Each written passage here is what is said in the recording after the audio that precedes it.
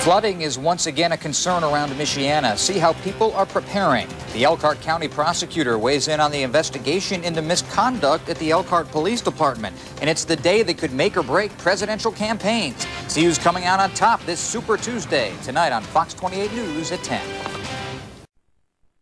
Get your Fox 28 guaranteed forecast on 97.7 and 102.3 WZOW.